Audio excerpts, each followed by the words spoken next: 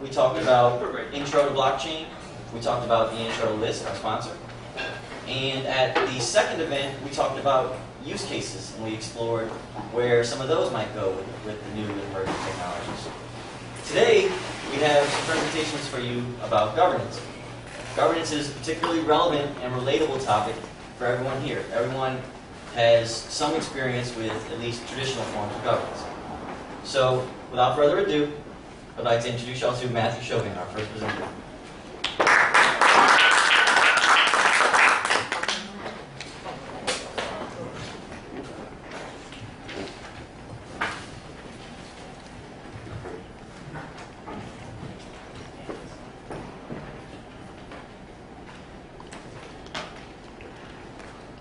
Hello everyone, my name is Matthew Chauvin. I've been in the crypto space since 2012, 2013.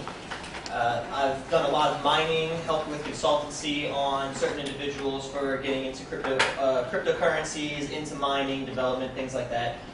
This is the second segment I'll be doing. The last one was an introduction to cryptocurrency as a currency. This time we're going to be discussing the future of governance and how the history of governance and how governance has now evolved since we're coming into blockchain governance. So I'll start off with a question. What is power? I want to think of, what do y'all think when you think of the word power? What comes to mind? Money. Money? Coercion. Coercion. Coercion? Control. Corruption. Control. Money, control, things like that. A lot of times when you think of power, you think of those things. You think of, guns, money, wealth, things like that. When you go into, we have a sociologist, famous sociologist named Max Weber, and he described power is the ability of an individual or group to achieve their own goals or aims, even when others are trying to prevent that group from realizing them. So when you think of power, you think, okay, well, money, that's power, right? Well, why is money power? Well, I like to put it where power is your ability to have the resources, the time, and the capability to take an action. In the case of Max Weber, his is you taking an action when there's actively someone trying to stop you. So you could look at that as freedom being power or power being freedom. If you can do whatever you want, then you usually consider that individual to be powerful, right? We like to think that people at the top, the elites, things like that these people have power because they can do what they want when they want. If you have the money, if you have the time, if you're in good health, no one can really tell you to not do something. This ties in with the definition of governance. This is the definition given by the Business Dictionary. It's that governance is the establishment of policies and the monitoring of the implementation of that policy by members of the governing body. It also includes the mechanisms required to keep balance or maintain the power of its members. So simply, governance is people giving up or deciding that their power should be given or allocated to a certain group, and then that group utilizes their power to create policies. And it's also part of that governance mechanism to ensure that those people stay in power, or could be part of your governance mechanism to make sure they leave power at a certain time. And it's also typically the primary duty of a governance system to secure, maintain, and enhance the prosperity and viability of the organization. Typically, you don't create a governance system that's goal is to destroy the very group that it's governing. These are very common types of governance that you see every day in your lives. You have corporate governance. An example is Walmart. You have a CEO. Your CEO is elected or appointed by a group of directors. The directors are appointed by the stockholders. The stockholders are able to own stock by purchasing stock. This is a form of corporate governance. You see this at any corporation. You could even have a form of corporate governance that's like a sole proprietorship, where there's only one person in charge, but that's the governance chosen. You also have private forms of governance, like the National Football League. Each individual football team is its own corporation. Some of them are sole proprietorship, some are corporations, some are nonprofits, but they all are governed by a private group known as the NFL. They determine how many games there can be, player or money caps on players. regions, things like that. That's all determined by this private governance group. You have international governance. A common one is the United Nations. The United Nations sets up international law. They determine how you should deal with ambassadors, how you should deal with a situation that falls within a contested area or an area that no one owns, like out at sea. And then you have some that are a little bit more subtle, like contract governance. Relates a little bit to public governance in the sense that contract governance is kind of just there and decided by the public. Everyone just assumes that signing your name on a check or on a paper or something is a valid form of you determining or agreeing to that contract. But there's no particular rule that exists. If you go to Texas, a handshake is considered a signature or the signing of a contract, whereas other places you actually need to have it written down with 2 witnesses. So varying from place to place, that changes whether signatures are validated or not. You also have project governance, just like this blockchain meetup. You have to determine who's getting the food, who's presenting, when it's going to be, things like that are simple like that. Even something simple like a lemonade stand. Who's making the lemonade? Who's going to sit out at the stand to do it? These are forms of governance that you may utilize in your day-to-day lives, but you don't even realize them. And of course, we have a very common one, is public. You have the emergence of public-private partnerships. This is kind of a new one. You have the merger of government and the private sector. An example is in Arizona. The national or the state forestry of Arizona gave up the governance of one of their areas of land or parks to a private corporation. Well, before they did that, they were spending $250,000 maintaining that land, and now that private corporation pays them $50,000. And this was because of a public-private partnership. You also have free market competition. This is a form of governance in the sense that money buys things. Everyone agrees that money buys things. If you go into most stores or places, you give them money, they'll pay you. I've been out in areas where I was in the woods or out hiking or camping or canoeing and I needed something and I offered someone money for it and they accepted it. Because it's generally a public form of governance that you would trade and accept money and that there's free competition in the market. And of course your most common form of governance, of course, are governments. Governments are created where groups of people allocate their power and give their power to these groups called governments who follow and create policy and enforce that policy. And of course a new one is blockchain. This is a new form of governance that is a digital governance. All the governing is done via law and code set up on the blockchains that you choose. Bitcoin is an example of this. Now, before going further into blockchain governance and anything like that, I'm going to talk about some of the forms of government briefly, because this is what we've been inundated with our whole lives. The humans, as long as they've had society, have had forms of governance. You have your monarchies. This is your more traditional forms of governance, where you have a single individual leader, like a king or a queen. The only real monarchies that still exist, there's a few, but usually you just have a ceremonial monarchy like in Britain. You have a queen, or you may have a prince, but they don't actually have any power in the Senate or to make any policies. You have oligarchies.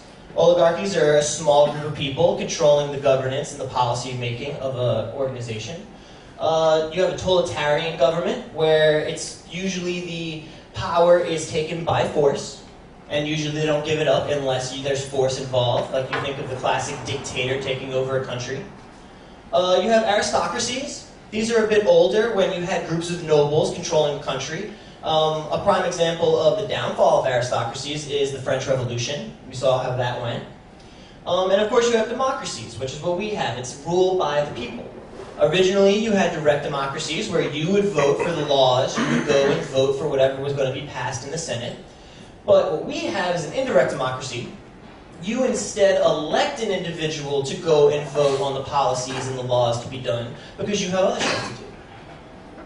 And of course, these days, economics has become so connected to governments and governance, they're starting to create these new socioeconomic classes, and you can't really detach these from government. The oldest was, of course, feudalism, where you had a form of governance where the leaders or the owners were usually nobility, owned all the land, everyone else was a serf. You have communism, where everything is ideally owned by everyone. Capitalism, where it's meant for the free market to decide what things are done. Where your power comes from your ability to spend your resources and money. Of course, you have socialism, which is the government control or management of resources or things like water or healthcare, things like that. And then, of course, you have a welfare state where the governance system is to provide the people with welfare, with all their goods and needs. And, of course, you have down here anarchy by itself. Anarchy is a focus on the individual having the power and sovereignty rather than another group or organization over you. And, of course, you can't really just take one of these days and say, okay, well, this government is an oligarchy, or this government is a socialist government. These days, you have very broad mixes. So in the case of China, China originally formed as a communist party, but it pushes social agendas, but you can't really vote in a new regime, so it's totalitarian. So you kind of have, but they also utilize capitalism. So you kind of have a communist, capitalist, socialist, totalitarianism. In America, you would think, okay, well, we're a democracy, or maybe with some capitalism. But recently, in a Princeton study, they determined that the United States is actually an oligarchy, and most of the decisions and policy making is made by a small amount of individuals. And you can, of course, pick and choose different ones to mix together. My favorite, of course, is anarcho-capitalism. That's connected to Bitcoin and cryptocurrency because it's said that Bitcoin and its creator, Satoshi Nakamoto, had a lot of anarcho-capitalist ideas whenever he first made his white paper and was talking about things. It's kind of a thought that you should have capitalism, but you shouldn't have any regulations on it by overbearing bodies or organizations. And it kind of creates a dog-eat-dog world, where for the anarcho-capitalist, if you're not doing your due diligence and you're not studying and learning what's going on, then your anarcho-capitalist is going to eat your lunch. And of course, blockchain governance. This is where it all kind of ties together.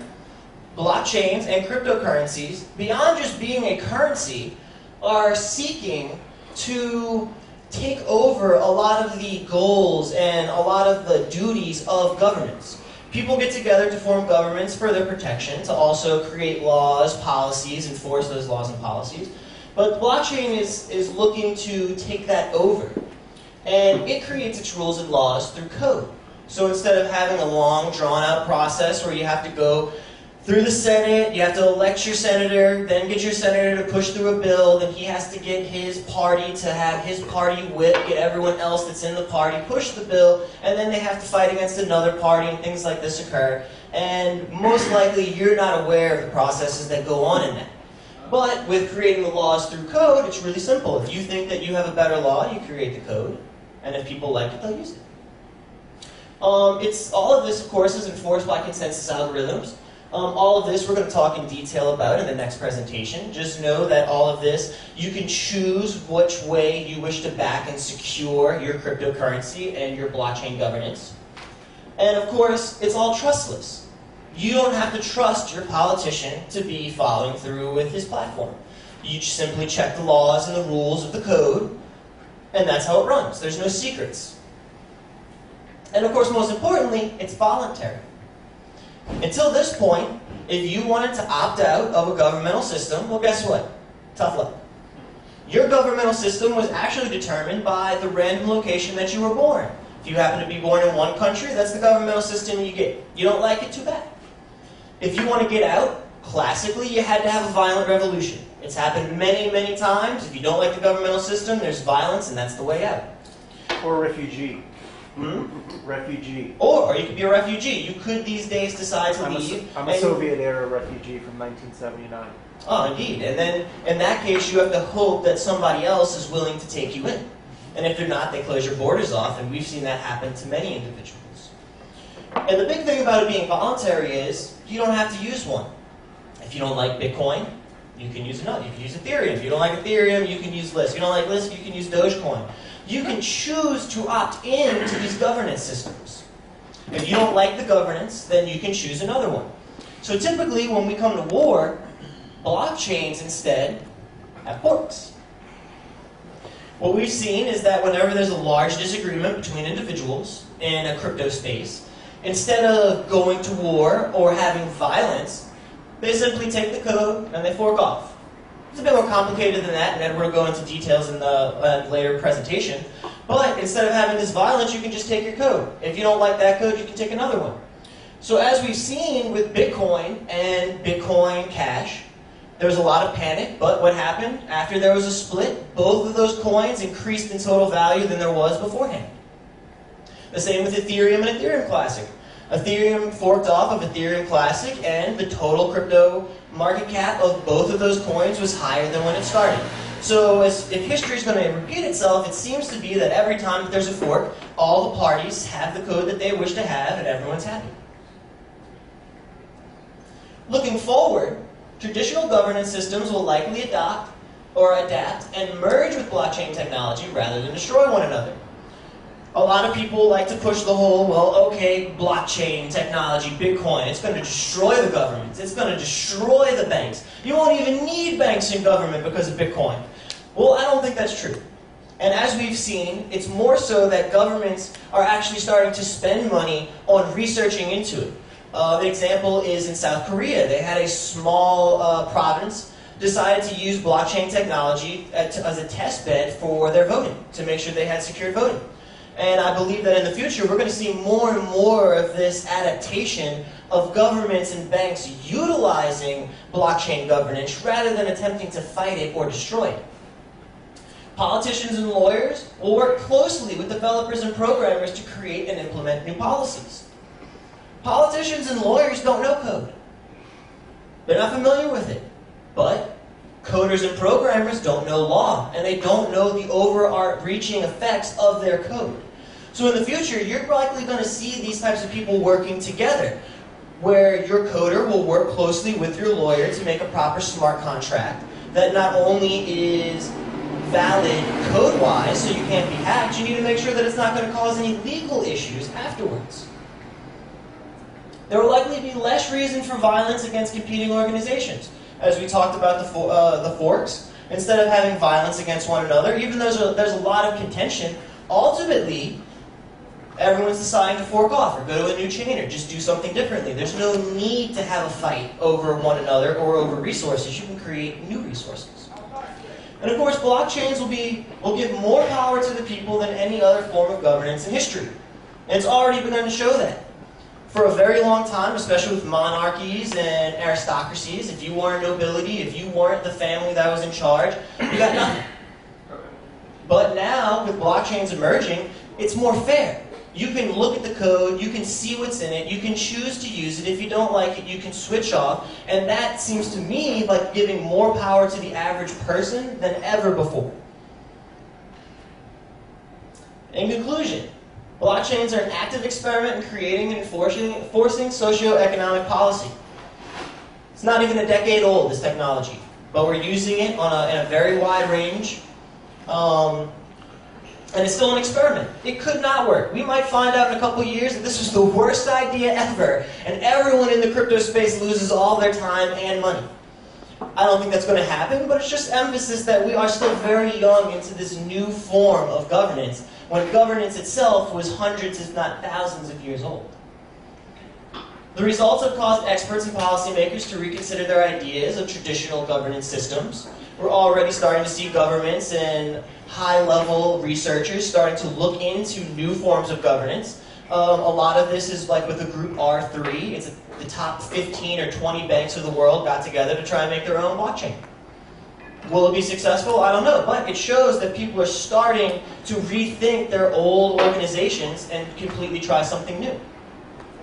And of course, due to the vast disconnect between archaic governance systems and modern technology, many opportunities will be created for those wishing to bridge the gap between the old and the new.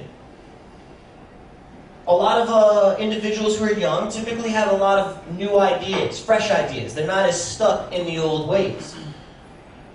But there are individuals who are older that are willing to learn. But they're the ones that are more connected. They're the ones that already have connections, people. They know who to talk to. They know who to vote for. Well, I think that in the future, you're going to start seeing a lot more of these young, technocratic type individuals like ourselves, people who are interested in the future and things. And I think there's going to be a lot of opportunity for us to help bridge the gap between all of these older people who actually control the majority of the wealth. I'm not sure if people realize this, but the older generations control proportionally more wealth than the younger generations. Obviously, they've been around longer. But these people are going to be looking to learn about these new forms of governance and new things, and this is where all of us are going to come in to play. The end. And we're sponsored by Lisk. Are there any questions before we take a short break and move on? I have a question. The very last point you made, going from oligarchy to technocracy, is that necessarily ideal? Is that necessarily a good thing? Is that more democratic and idealistic? I think that it's yet to be determined. I think that a technocracy would have its own downfalls. Like, you go to the judge and the judge is a robot and it doesn't care. It's going to kill you anyway, because that's what it's programmed to do. But I believe that we're going to come to that point. I think we're going to have individuals that, like ourselves, that will have to create those problems and the solutions to them. But I don't think that we're going to get away from the fact that technology is starting to do the job of governments better than the governments. And so it'll be up to us to help make sure that that doesn't run away from us. We have to be careful. It may not be egalitarian. Yes, we do have to be careful. But you never, like I said, it's an experiment and we never know. Any other questions? Yeah, in the intro, you said you mine cryptocurrency. You still doing it? Actually, it's very hard to mine cryptocurrency these days. That's why I'm getting involved in other consensus algorithms like delegated proof of stake and things like that. But just recently, I did put back together an old mining rig that has 5 graphics cards on it, and I'm going to mine some random small coin just for the fun of it. Any more questions? All right, well, thank you for your time.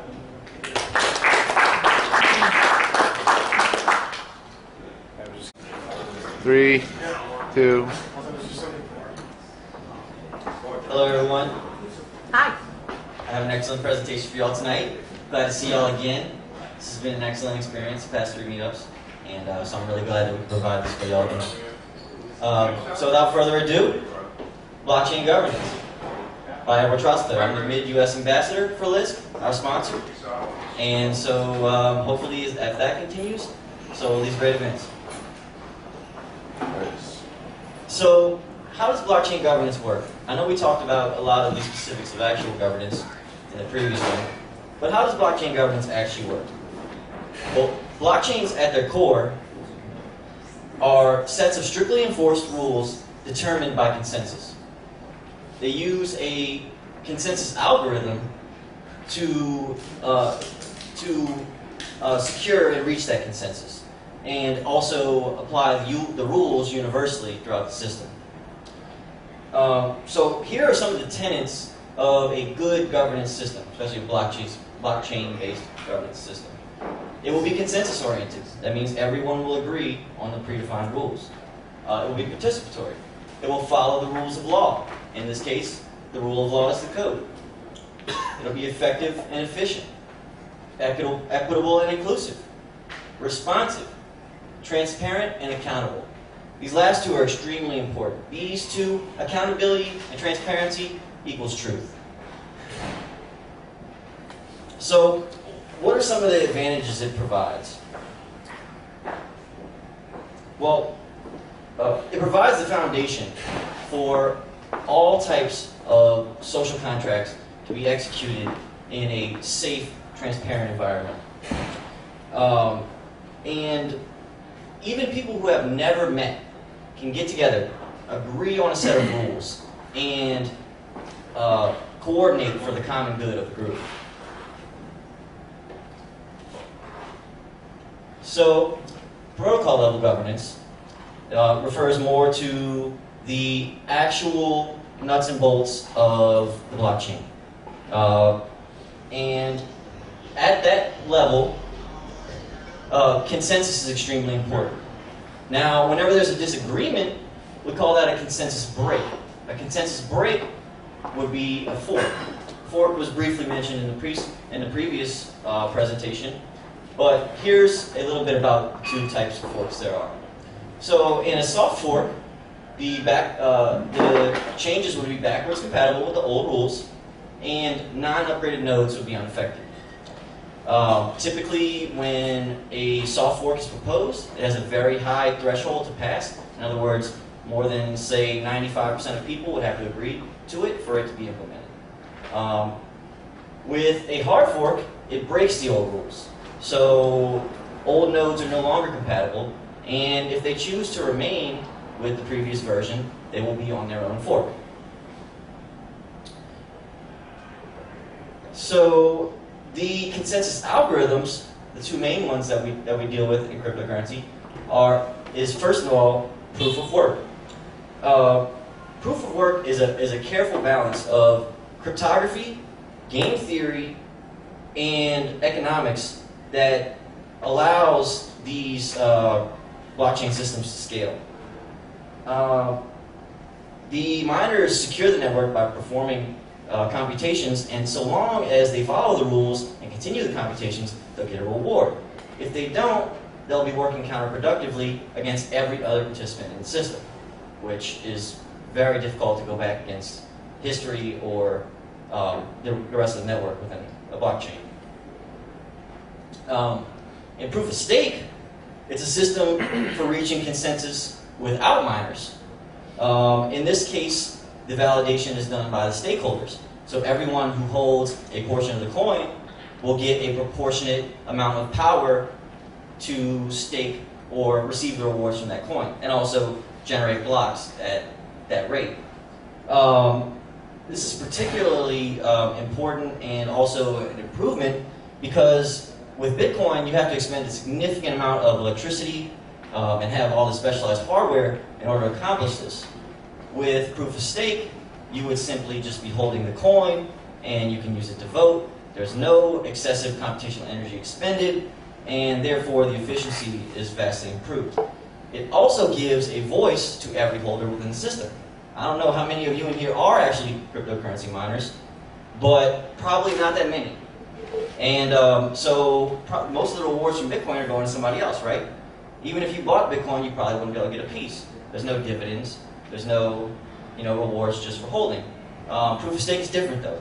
And typically in a standard proof of stake system, you'll basically get something that amounts to a dividend if you're holding. So there's another important aspect of governance when it comes to the blockchains, and it's leadership. With Bitcoin, Satoshi Nakamoto departed the project and removed his dictatorship over the governance of it. By doing that, he ensured that no one party had too much influence over the three constituencies, the miners, the users, and the developers, that make up the consensus. This was extremely important. We still don't know where Satoshi Nakamoto is, probably never find him. That's the glory and beauty of the crypto anarcho-capitalist tree. So, with Ethereum, you have the brilliant young Vitalik Buterin. Now, for Ethereum, having a centralized leader is actually, in my opinion, a feature and not a bug. And the reason is because Ethereum is extremely experimental and emerging, and so it needs to be able to roll back and fix small bugs and issues. And if, for some reason, parties disagree with that, they can peacefully take their fork elsewhere, like they already have with the mentioned Ethereum Classic and others. A lot of people had taken fault with the recent events that happened with the Ethereum Classic and all that. A lot of people considered that to be a bailout that was initiated by Vitalik and the Ethereum Foundation. But like I said, I think that's really probably a benefit to the platform, that they can, roll over and fix things while it's still young.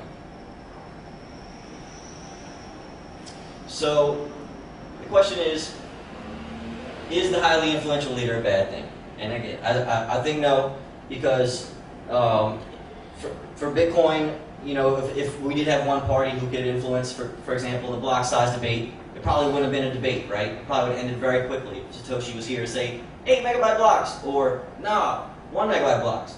It would have ended there. This is the type of authority that Vitalik has over Ethereum. So, Lisk, our sponsor, has adapted the proof-of-stake algorithm to its own needs and uses. Proof-of-stake in and of itself is a nice idea. It allows everyone who has any amount of coin to have some amount of vote or power in the system. One coin, one vote, basically, is how you could break it down.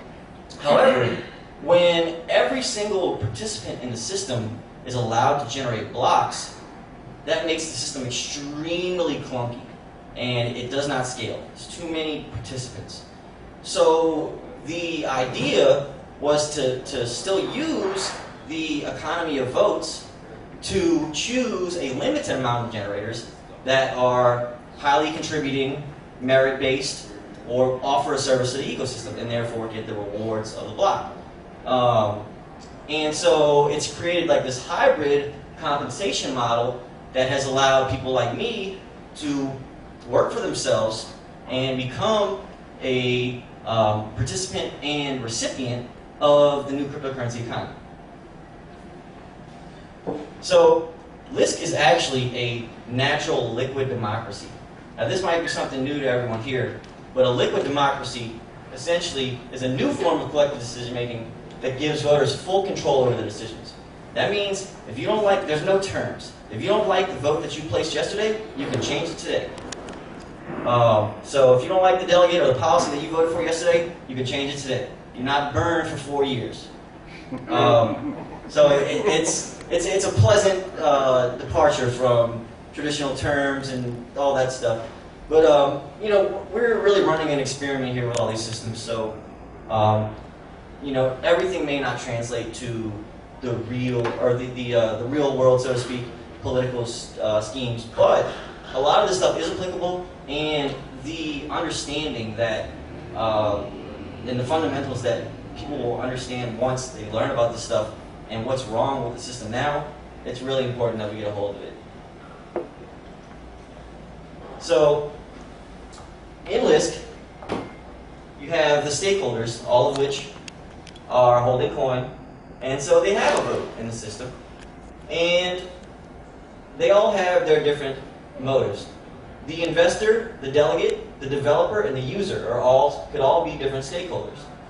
The investor will invest money to make profit, and therefore he wants Lisk to be popular and valuable. Delegates, like myself, seek election, so we contribute. We find ways to apply our skills to whatever the blockchain community is looking for. Developers Lisk especially is looking for developers to come contribute, and you can basically plug yourself in and become a part of the economy now. This is not a joke. So the developers themselves, or excuse me, I'm sorry. So after we seek election, our job is to secure the network. So we have to perform that well, or people will vote us out, right? If we're not running the network smoothly, if we're not keeping to our promises that we've made as a delegate. For example, I've promised to host these meetups all around the country and do other things. If I renege on that deal, maybe they would unvote me. But right now I'm in good favor. So, and the ultimate goal there, the motivation, the reason why you compete in this ecosystem and do this stuff, is to earn the rewards. Everyone's here for the same thing, and so ultimately, that incentive and that motivation is extremely important for the ecosystem to work properly. And again, you see there a few things that the delegates would want: popular, secure, stable, and valuable.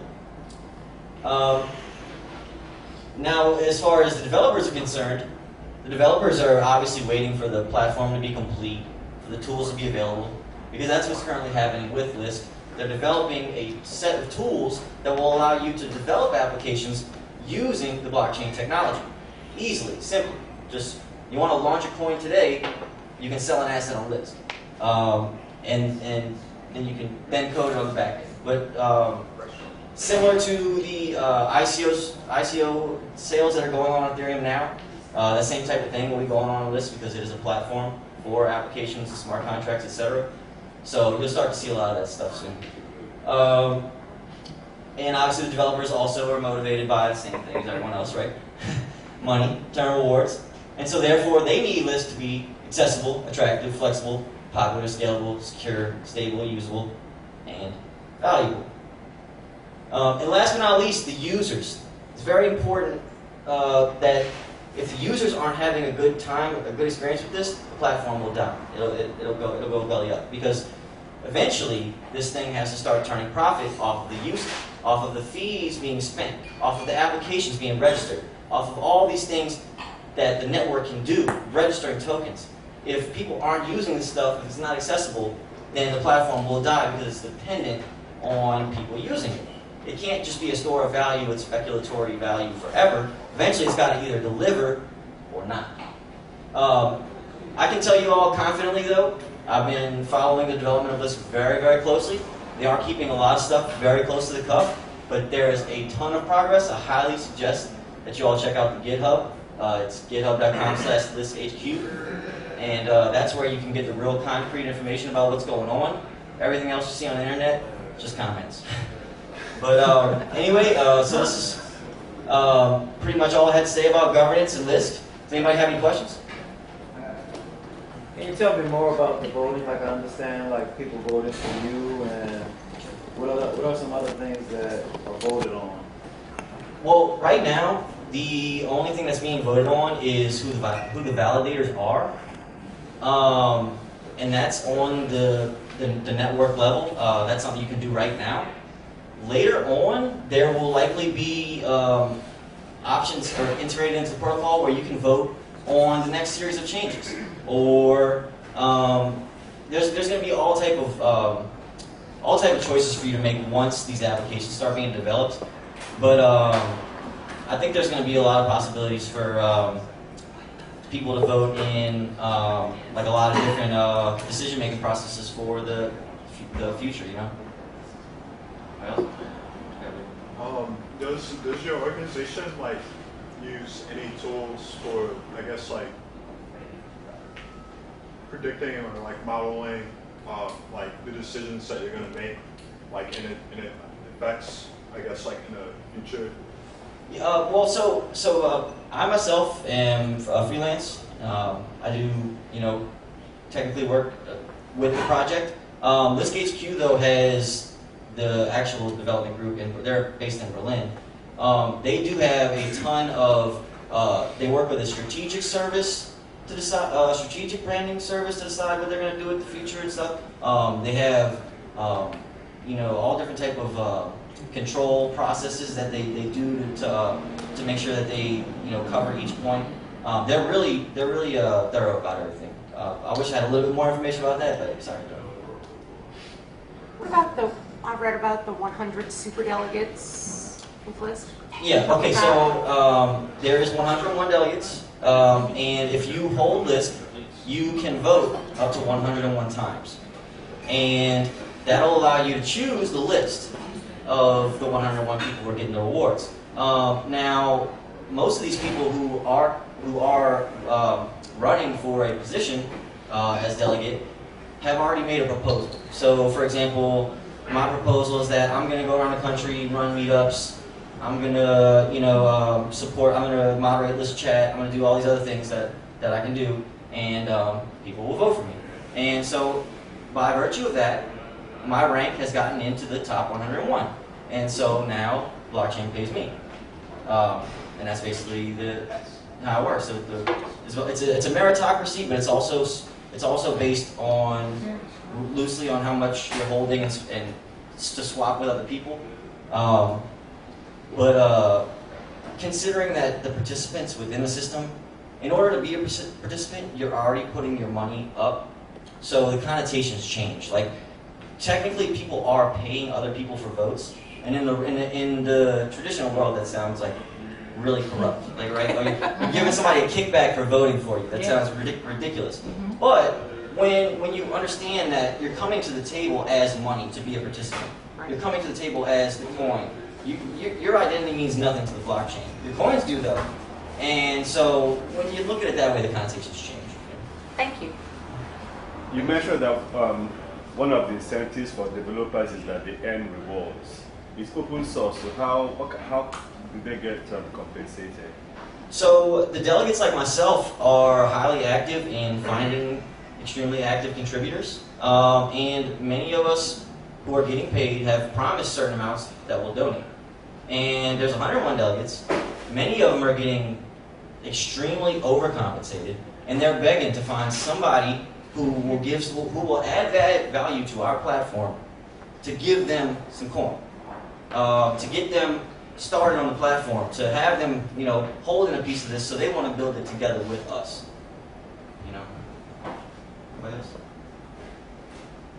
Yes, is there a total supply cap? Okay, so the emission is technically infinite, but the inflation total is going down. So this year there was 5 Lisk reward per block. In 40 days or something like that, because we're almost past the first year, it's going to go down to 4, and then each subsequent year goes down 1 until it's a permanent 1. There may or may not be some portion of the Lisk that's consumed with the registering or use in the future, and if that's the case, then you will have to have some sort of emission. Otherwise, eventually all the coins will be burned. Right. Seem to be working with That's what pieces of the dust. survey You got it. Is there a place for anyone who's interested, like a developer, to look for like Lisk bounties or anything like that if they were trying to get involved? There definitely is. So I run an organization called Lisk USA. You can check it out, liskusa.io. And we actually do have a program called our scholarship program. And basically we choose. So, but if you'd like to tell us what you do, we'll definitely, if it's a contribution to the ecosystem, then we'll honor it. If we like it and it's a contribution, we're gonna tell people that, hey, look, this is going on. Y'all should donate to it. And the organization does that as well. So, beyond that, if you just become a participant in the community itself, you join Lisk chat, you join the Reddit, join the conversation, so to speak, and you might find that you have an applicable skill, something that you can do. You'd be surprised. I'm not a professional developer or anything. I have some previous experience in it, but and I thought that would be the only way to get in. But then I found that, hey, there's a lot of outreach that needs to be done, marketing, all type of stuff that you wouldn't expect. And really the donations and contributions are relative. So you might draw a picture that somebody likes and just decide they're going to donate to you. Just because you were funny, or maybe you came up with a good idea or a good contest. But that's the platform that allows all of this socioeconomic activity to emerge and begin. It's really just an incredible incubator for the future. Anybody else? Why? I know there's a lot of different blockchains and different currencies. Specifically about Lisk, I'm wondering what's special about it. I know some stuff about JavaScript. I know some stuff about what. So so Lisk solves 2 extraordinarily fundamental problems that cryptocurrency, including Bitcoin and Ethereum, have not solved. So number 1 is that it uses delegated proof of stake. Delegated proof of stake is, well, first of all, Ethereum plans on moving to proof of stake anyway. But like I said, proof of stake in and of itself does not scale. So Ethereum already doesn't know what they're going to do. They have some ideas, but proof of stake is probably not going to work for the future. With delegated proof of stake, it solves the fact that there's too many block validators. So everybody who's voting just selects 101. And those 101 can be extremely efficient. They're getting highly paid, so they can have dedicated server houses or multiple dedicated servers that they can afford to host the computations to the network and all that. But so delegated proof of stake is the first part that actually blockchain can't even continue until you scale. So delegated proof of stake solves that. And then you have Lisk has solved the blockchain bloat issue, which basically, as Bitcoin goes on, the blockchain is getting bigger and bigger. This is starting to price out some of the people who want to host a full node, like you and me, because it's this hard drive you need to start to store it is getting bigger and bigger. Eventually, you won't be able to keep this hard drive in your computer. It's going to be too expensive. And so Lisk has proposed an idea called sidechains. And the sidechains basically store the majority of the extra data that the platform would need to do applications and smart contracts in a voluntarily hosted sidechain. And so basically, as we've seen with also with CPU development, we've found that Intel can't get any more juice out of a single core. They just have to parallelize. They have to make more cores, and they have to make those cores smaller so they can fit them all in one space. But ultimately, they can't get more out of one. And you're seeing that across all types of computing platforms, not just in CPUs, and even in these distributed networks, where basically it's just too much computation if the network has to handle every bit of history that's ever happened in every contract that's ever executed all at once. It's not going to scale that way. So that's basically Lisk has proposed a scaling solution. It's solved the block size,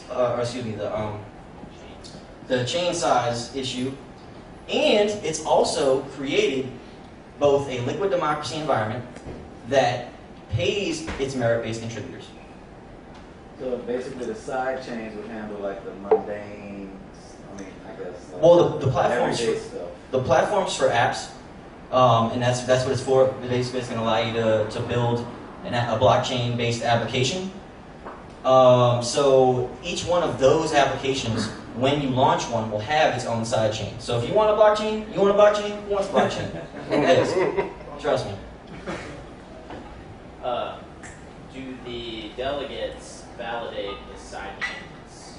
Yeah. Okay. So there's a few ideas that obviously this stuff, this is not released yet. But so the first way that one way it can work is that there will be a delegate marketplace, and basically for all the standby delegates who are trying to compete to get in the 100 slot, they will be able to go to the marketplace, and side chains that need delegates will be able to put up a reward for their service based in that sidechain coin, because each sidechain also has its own cryptocurrency. That's what you're launching your own coin. So you can launch an ICO, which is where you sell the token, and that token has its own space in the blockchain. It doesn't pollute the main chain, and it can be transferred back and forth from Lisk to that token without having to go to a centralized exchange, by the way. So, I mean, it's a pretty vast outlook there, Okay. But, anybody else? Is the name inspired from a functional programming language? I don't think it's inspired from that, but it might be. Anybody else? What's going on with this rebrand that's supposedly happening soon? Yeah, so they've been working on the rebrand for months and months now. They're working with two companies, Tachyonauten and Relevance. These are two major, probably some of the best. They work with Microsoft, Uber, these types. Just to give you an idea of how Lisk is operating. But they are extremely deep into that process. Basically, what they're doing now is they're actually coding. They've already done like new logos, new strategy, new everything is ready to go. But they're actually coding the website. So design's done, the new logo's done, the name's the same, all their strategy is done. They just haven't actually released the new logo and the new website yet, but it's right there. So I would expect that pretty soon. When is the SDK going to be released, and is it going to be at the same time as the rebranding? So, no, the rebranding is not going to be at the same time, and the rebranding is coming within next 2 or 3 weeks. We just entered Q4 of the year, and so the SDK is technically promised as an alpha for Q4. Now, Q4 can mean December 31st, and I think it will, but the fact of the matter is, we're expecting it to shoot. It's been promised. I think there's going to be something. Anybody else? All right. Well, we have one more presentation for y'all. It's going to explain a few things about entering the cryptocurrency market and the pitfalls you might face by our good friend Vincent Selfo. I'm going to come, we'll get you set up. Yeah, right? I see. Hello? Can you hear me okay? Yeah. All right. Good evening, everybody. Hope everyone got a little drink, bathroom break, get settled for a minute. So, my name is Vince Selfo. I am from here, a business finance background, tech enthusiast, but didn't really get into blockchain until I came to the first meetup here in the spring. So today I'll kind of be talking about, for those of you who are looking to get into blockchain, to get started, how do you start, how do you kind of take those baby steps to get into the market and go from there. So we'll kind of be a basic primer and get you started. You're proving that you're holding, and so the blockchain basically lets Yeah, point this way. Which way? lets you validate Okay. Backwards. Any luck? There you go. Okay, so we're going to talk about how to buy Lisk, how to hodl, and how to learn. So hodl is hold on, don't leave. It just means that these currencies are very volatile. Do not check the price every day, it will give you heartburn. So just hold on, don't leave, buy. Just think of all the money you're going to make years down the road. And then now that you've entered and opened up Pandora's box, how do you learn and continue your education and knowledge for this? So, how to buy Lisk. First, you got to buy Bitcoin. Bitcoin is the gold standard of crypto. Everything trades in Bitcoin. It's blockchain 1.0. It is the be-all and end-all of Bitcoin and blockchain currency. So you got to have Bitcoin to buy Lisk. That's step number one. How do you buy Lisk? How do you buy Bitcoin? Very simple. Everyone has apps. Just like Venmo, you download the Coinbase app, you attach your bank account, and you got some Bitcoin currency. Very simple. It's a large U.S. company, insured, very safe, very simple. It's as easy as it looks and seems. And that you're going to, might see some time delays depending on that, but you can invest small amounts, large amounts, lots of options. So quickly, a hot wallet versus a cold wallet. While your money is in the Coinbase app, it is going to be in what's called a hot wallet. That means it's an online-based wallet. The Coinbase company, which is insured, has your money, and they control the codes. And I couldn't get to the technicals of it, but it pretty much means it's an online-based wallet, and that is one level of security. Then you have a cold wallet, which means an offline-based wallet. That means that you control the password and information offline. Examples of a cold wallet would be a Trezor or a Ledger Nano S. That's going to be something where you're really secure and you're keeping your passwords of never entering the internet, never hackable. Everything, I think, is always potential, but that is a hot wallet versus cold wallet. And all the things we're talking about are going to be hot wallets, which is why we're going to talk about the importance of storage. So the hot wallet storage is a little more risky. The cold wallet is another level of security for you. For Bitcoin, cold wallet storage, like I said, the Ledger and the Trezor are the really simple, easy to use ones. So now you have Bitcoin, what do you do next? All right, you got to move to an exchange. There's a lot of exchanges out there. I'm sure you've heard of many: Kraken, Changelly, Shapeshift, Bittrex, Poloniex. There's hundreds out there all across the world. The key is high volume and high reliability. Each currency will have a wallet connected with the exchanges, so each exchange may work better with some currencies than others. So it's really important to be on top of all the information. For instance, when I first came to the first meetup, Poloniex was the most recommended exchange for Lisk. Now, Bittrex is the best one for trading Lisk. That may change in another 6 months. Only time will tell, but it's very important to keep up on updates and to make sure that you're always paying attention to volume, credibility, reliability. You do not want to ever store your cryptocurrency on an exchange. An exchange is for sending your money to and taking your money out of. An exchange should be simply what it is, to exchange your currency of one for another. After that, you want to move it into a secure stored location.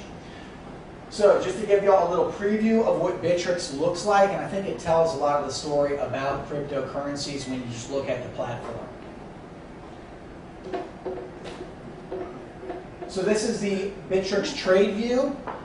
Just at first glance, it looks like it could be an E-trade, it could be a first trade, it could be any one of a number of prime time, big financial trading networks. You're going to see a wealth of trading information, trends, buy walls, sell walls, bid, ask spreads. All of the things that you typically see in trading, you're going to see on these platforms. That's how well developed they are, especially Bittrex. One thing that kind of, to me, is the canary in the coal mine of what this technology can do is the fact that there is no closing bell. 24/7, 365, you can buy, sell, trade on this network. There are no holidays, there is no Columbus Day, there's no, it's 4 o'clock, everyone's done for the day. So you're immediately seeing a 3 to 4 times increase in efficiencies just in the trading. And we're at square one. So, and the simplicity is very easy to use, very user-friendly.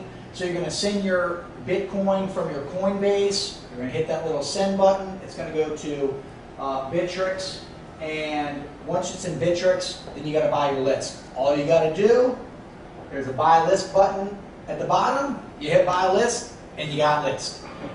It's very simple, very straightforward, and actually at the end we're going to have a link to a nice step-by-step screenshot of what I'm talking about. It'll walk you through, very simple, straightforward.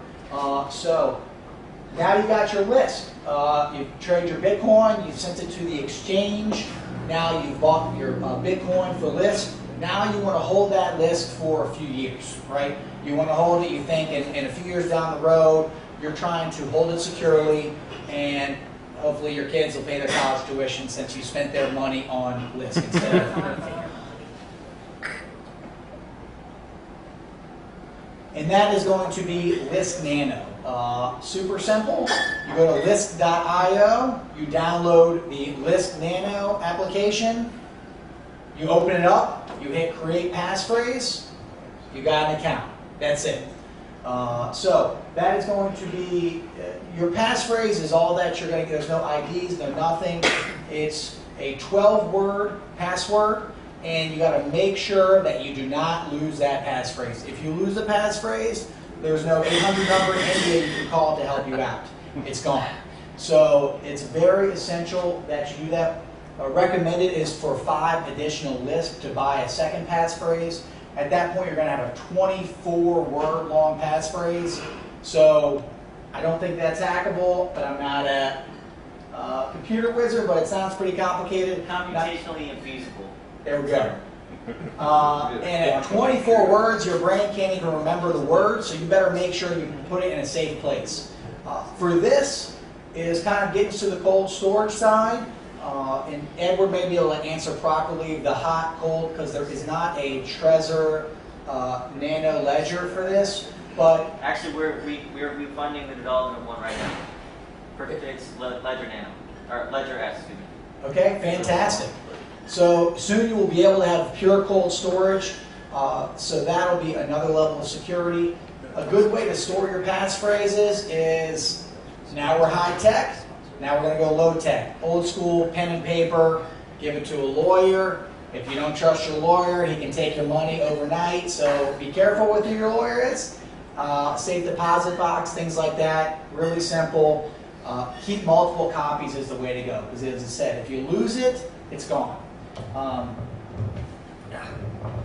So, and then now that you have your Lisk, it's time to vote for your Lisk to receive the dividends. That's when you vote for Mr. Stellar Dynamic, Edward Trosclair. I definitely recommend everyone voting him. After that, it gets tricky. You do get dividends. It's not that much. It's kind of small, but it does add up.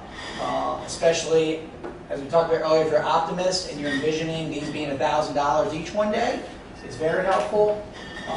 It's kind of it becomes very complicated on the voting, so I'm not going to go into the voting at all, other than you can vote your Lisk and receive actual dividends, so your Lisk is now making you more Lisk. And that's something that when you go into additional information at the end, you can deep dive and go down the wormhole of as much information.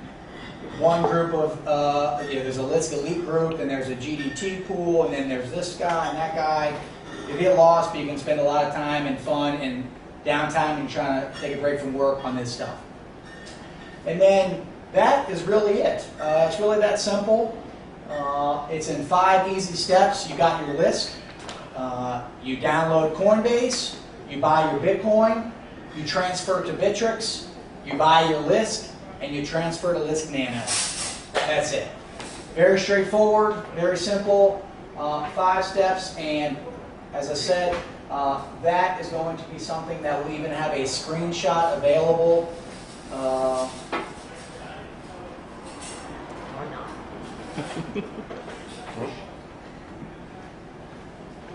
Got Probably the battery. There you go. There you go. It's Lisk Learning. So this is a summary of the presentation, the 5 easy steps. 1, 2, 3, 4, 5. You got it. Now for a quick walkthrough of that in a screenshot format is going to be this Tony Yen link right here, the ultimate guide to Lisk. You Google that. There's going to be exactly what I said, screenshot 1 through 5 steps of how to do it, what button to click, hit the plus sign in Bittrex, then hit the minus sign, copy your address. All the kind of minutia that we kind of breezed over will be reviewed in that. For additional Lisk information, when you really want to learn a lot more about it and really start getting into it, Lisk.io, Lisk.chat, Academy, the Reddit is great. The chat and Reddit are going to be the 2 active areas where you can really start to learn about it. A lot of people from different backgrounds. I guess I'm more of the investor user. Developers, you really have a lot of different groups. And the JavaScript is part of the big things people talk about it. I know a lot of y'all are developers here. Very JavaScript friendly is what it's built in, and that seems to be a very common language. So if you know JavaScript, you can get on the development of this stuff, and very straightforward. And then I just included a few additional Bitcoin learning sources. Nick Szabo is one of the preeminent guys in cryptocurrency. He invented smart contracts. He is a guy who really, if you look at his blog, The Unenumerated, it's really a fascinating economic, political history of the world and the way that he describes things of how civilization developed. You strangely see how Bitcoin and blockchain currencies are no different than ancient shells and beads used to trade and barter. And it really connects it from how is this strange Bitcoin technology real? Well, you're just thinking of the dollars that we use today, but look back throughout history, it's just the next evolution in money technology. Naval Ravikant is a big forward thinker on this, a big believer in additional blockchain technologies. They're great to follow on Twitter, 140 characters, easy to consume, never gets old, and fits with today's attention span. The Nakamoto Institute is just the history of Bitcoin, the history of blockchains. What did he actually say? If you want to know who was Satoshi, what did this guy say? Did he exist? He did exist online, and all of his quotes can be found there. So if you want to read his thoughts on anything, you can go there and read all that you can about him. So really, that is the key kind of fundamentals that I wanted to talk with y'all today. So how to buy Lisk, how to hodl, and then how to learn more.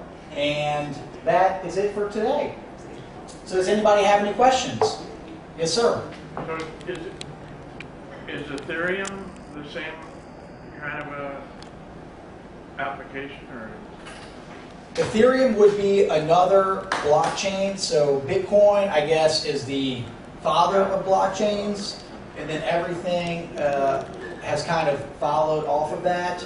Ethereum has different, as Edward was saying previously, different governance mechanisms, it has different computer code. So Lisk is in JavaScript, Ethereum is in Solidity. So if you look at what can kind of scale, when you look at going back to Nick Szabo, he talks a lot about the network effect of the Industrial Revolution, canals, human power, muscle power, the closeness, and how you need to reach pastoralism, certain network effects in order to achieve a certain goal. So Lisk has a higher potential of reaching a network effect because of that. So Ethereum, people are building things and putting them on the Ethereum network. They're building applications, I guess. So is this just a newer one and one that's, you know, are you just using it as an example, or is this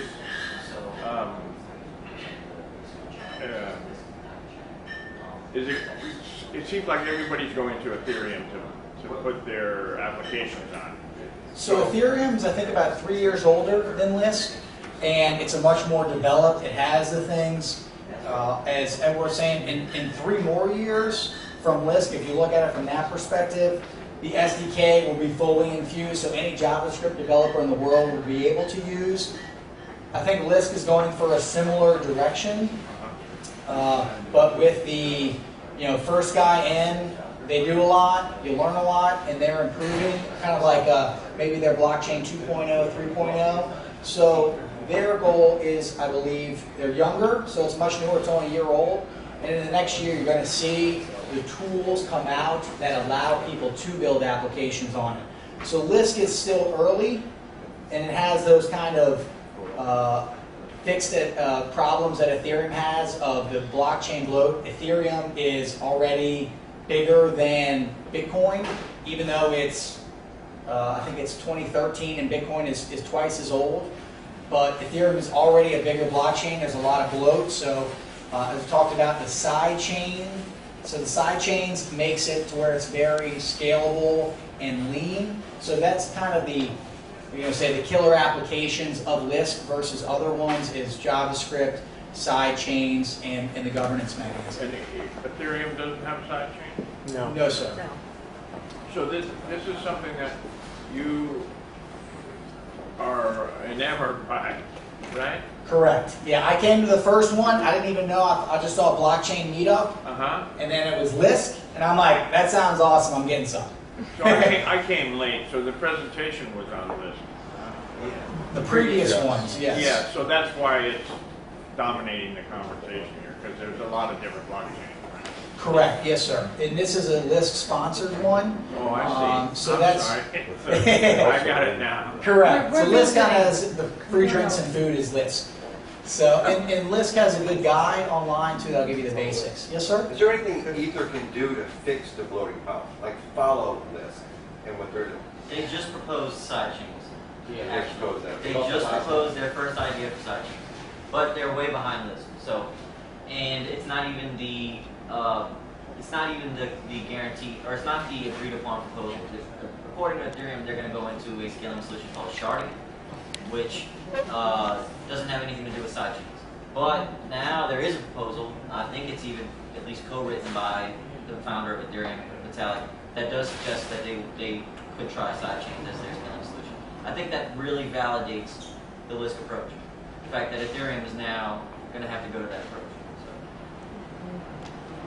Yes, sir. I think to add on to this gentleman's question, the biggest thing about Lisk, like for me personally, I've mined and been involved with like a dozen cryptocurrencies, and for Lisk, like yeah, it's sponsoring the event, but the reason, at least for me, I'm involved in Lisk, like Vincent was saying, is once I learned about Lisk, this was the first like altcoin that I was like, okay, well, this is actually really interesting. Really different. A lot of people can get involved with it. It solves a lot of solutions to other problems. And I would recommend doing your own research, but the reason we're picking Lisk is because out of all the hundreds of different chains you could choose from, Lisk actually has a lot of promise that, at least to me and others, that it's showing. And that's why we're kind of supporting it. Because we wouldn't support it if it wasn't a good sidechain. Or a good chain, I mean. And my kid's education put in here, so my wife's little upset, so I hope it works out. So we're all willing it to win, too. Yes, sir? Ethereum has the Ethereum Alliance group. Is there something in the works or something that could potentially form for this as well? Or what was the first part of the question? Ethereum has the Ethereum Alliance group, or it's okay, Enterprise Alliance. Yeah. Sorry, yeah. So that type of thing is probably a little ways away. I don't think Enterprise is going to join into Lisk until the actual software development kit and tools to make apps are available. Then you'll probably see a lot of corporations who maybe might even compete for the delegate spots. I might be competing with large corporations soon, large development groups, development houses who want to make applications for Lisk, and they're going to compensate their app through a delegate. And I just want to say one last thing about the voting too. It's actually not a little. If you vote for the top 101 delegates now, it's over 15% annualized. Yeah. So It's over what? It's over 15% annualized.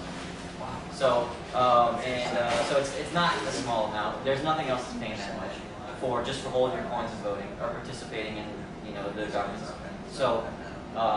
So your dividends are based on how much you spend in No, the the voting dividends. process? The dividends are being paid by the delegates who are aiming to secure their position. Like for example, I share 25% of my reward with my voters. Okay. That's one way that I proposed to contribute, do the outreach stuff, everything that I've proposed, and a way that I've secured the vote and the support too is by paying a little bit back, because the amount the delegates are making is exorbitant. We didn't expect the platform to blow up like this. It was worth 17 cents right before the first meetup. $6. So that's a good job he does. I'm just saying. Can you give us your name again? I'm at the delegate name. Oh, Stellar Dynamic. I'm ranking 85 or so. Yes, sir. So you don't think that the Ethereum Plasma sharding solution is going to be comparable to Lisk's sidechain? I think that they achieve two entirely different things. The Ethereum, first of all, the two chains really have two different goals. Ethereum is basically a execution environment that is uniform throughout the entire machine, whereas Lisk is tons of parallelized machines that are running in their own little environment. So they really don't compete the same way. And also, I think that they will eventually be mutually beneficial, because Lisk is going to need sound smart contracts, and Ethereum's been pioneering this for quite some time. And an Ethereum virtual machine could be implemented as a Lisk sidechain. So the possibilities there for what you could do with Lisk as the hub, as the parent of the ecosystem, is huge. And I think eventually Lisk will even be bigger. A little follow-up to that would be like, is there a certain industry or application that you see Lisk as better for than Ethereum? Or the other way around? Are there certain I think that industries? every application that Ethereum can be used for, it can be implemented on Lisk. Because like I said, you could literally implement the Ethereum virtual machine as a Lisk sidechain. Now, the computational environment is there's a lot of balancing going on there. I don't know that I can speak to that actually just yet, other than to say that they both will definitely have some advantages, something that the other one doesn't do. I believe that probably will happen. Well, that's it for all the questions. Thank you everybody so much for coming.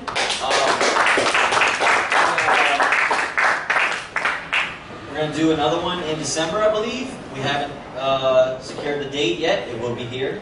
So just keep checking into the meetup.com page, meetup.com/Lisk-blockchain-New Orleans. You should be able to find it. So thanks again, everybody.